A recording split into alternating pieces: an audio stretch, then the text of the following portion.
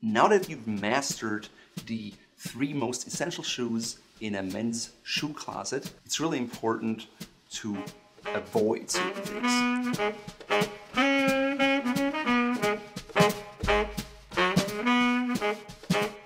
First of all, do not buy square-toed shoes. And by square-toed shoes, I don't mean the fine chiseled toes from English shoemakers. I mean these kind of ugly shoes with rubber soles, big chunky toe boxes, and they simply make you look like a peasant. They're clunky, they're not elegant, they're not stylish, and it doesn't matter if it's a lace-up shoe or sometimes they come in loafers with like elastic sides. They're just horrible and you should avoid them at all costs. Second thing you shouldn't do is to buy the same shoe twice or the same shoe in a different color. I hear you. You just got a pair of shoes and you really love it. It fits well, it looks good on you. Why not buy a second pair, you might think? You're at the beginning of building your shoe closet, and maybe if you already have 30 pairs of shoes, you can buy a pair of the same shoe.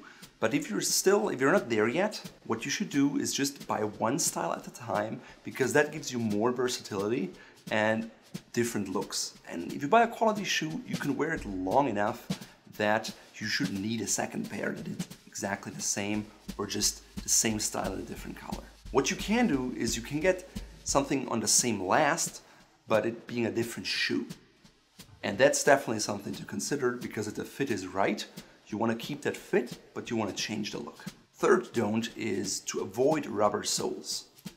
Dress shoes are dressy and you want to have a leather sole because when you walk, it gives that really elegant sound, and they may be a little more difficult to maintain, but a good leather sole won't let water in even if it's rainy, and if you live in an area where it's really wet or the winters are long, you can get rubber galoshes to wear on the outside and then take them off when you're inside.